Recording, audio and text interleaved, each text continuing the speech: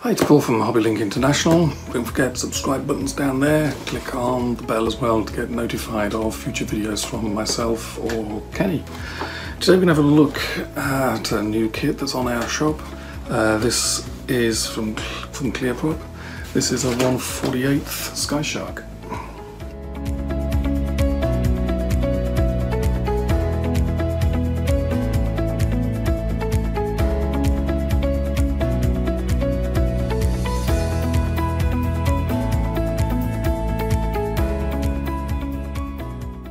Okay, so let's see what's inside the box. This is the XA2D-1 Skyshark, 1/48 scale, CP4802 by Clear Prop.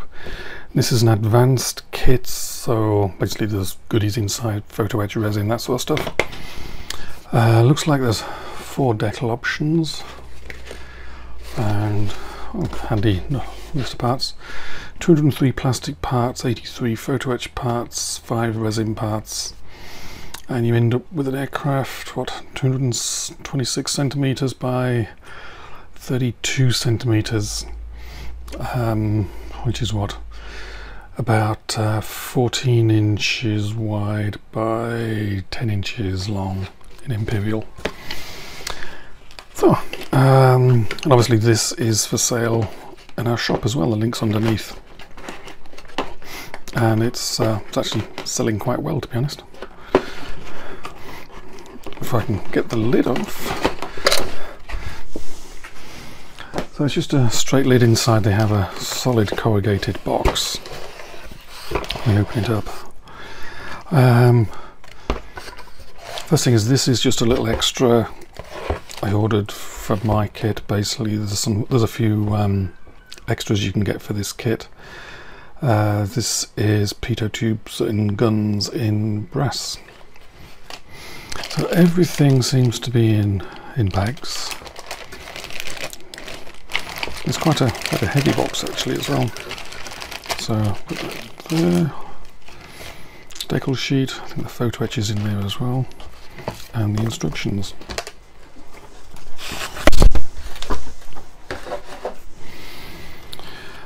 So start off. Obviously there'll be close-up photographs of all of this on the website. The link is underneath this video. So instructions in a little glossy paper full colour booklet. Scans of all this will be on the website as well. It's their usual layout, which is pretty good actually. Colours all called out using ammo paints. I'm going through. The instructions are pretty good. In the middle there we've got the painting guide, which is sort of built in, an integral part of the instructions. Placement of decals.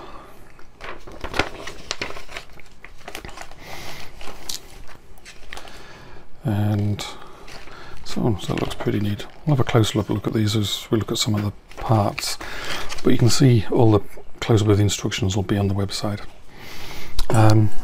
Let's look at the main parts list. Obviously the Skyshark never made it into full production. I think there's just 2 prototypes and 10 pre-production. It was plagued with engine problems, and it was actually designed for the end of the war for escort carrier use, but by the time they'd solved all the engine problems, escort carriers were being retired from service, and it was basically an aircraft with nowhere to go. So there's a lot of really fine detail on the surface here. I can see the rivet lines, but I can't feel them under my thumb.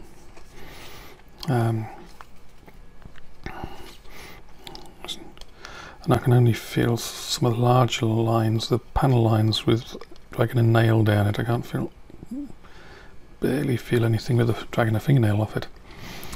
So it's quite a chunky aircraft by the looks of it.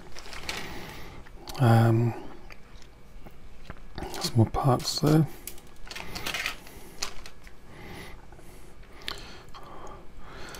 Nice detailing, other half. Again, very nice. Clear parts and the resin parts are also in here as well.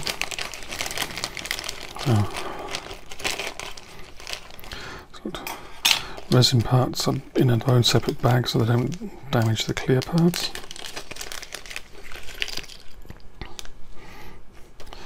So the resin parts, that's really thin resin there. Looks like seat. Not sure what those parts are yet. But they're very nice, nicely put together. Clear parts, two options. It's basically you get a split canopy or a complete canopy. So it kind of saves you having to saw it in half if you want the canopy open. So it looks like canopy open is an option.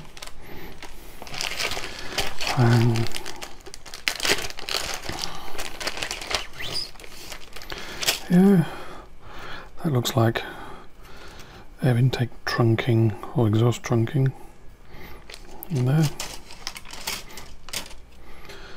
Cockpit parts, it's like flat. Oh, that's a flat instrument panel. This one has detail on it. So it looks like you have an option of using a decal or photo etch for that. Small parts like ailerons. Again, really fine detail. I can see the surface detail, but I can't feel it. Part of the wing, inner part. Again, lots of really nice detail on there. Something I meant to look at was, yeah, there's no mating pins on here, so you just have to be careful when you're putting the halves together. And then the last one,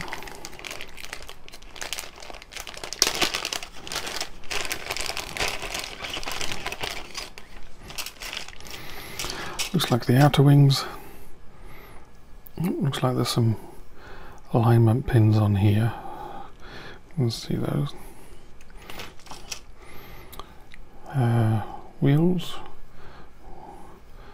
like with tread on them.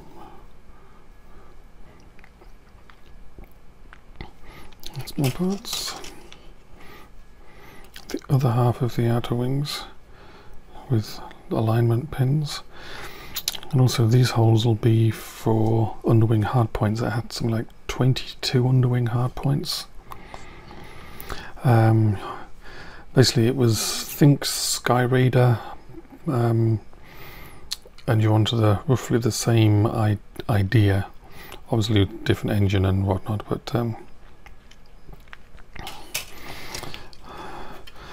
there's the underwing, the main part of the centre fuselage and inner wings.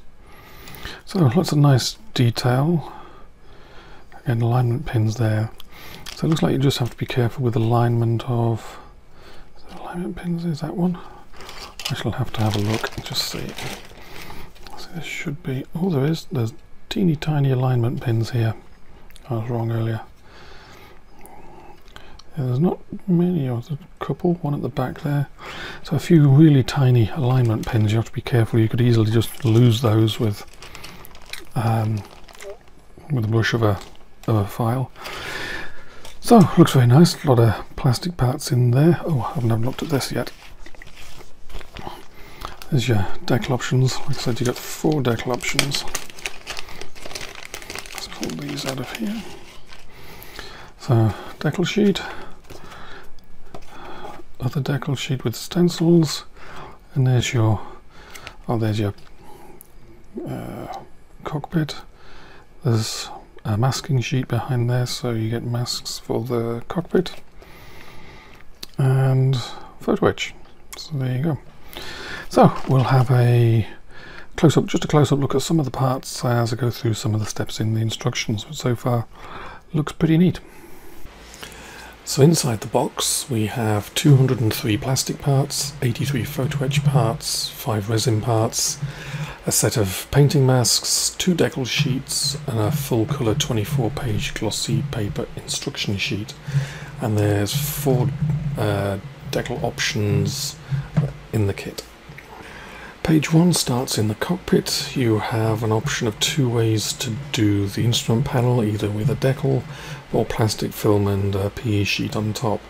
Then you build what looks likely a very detailed pilot's seat, and then the 2 side walls to go in the cockpit as well. Quite a few small pieces of photo etch involved in this as well.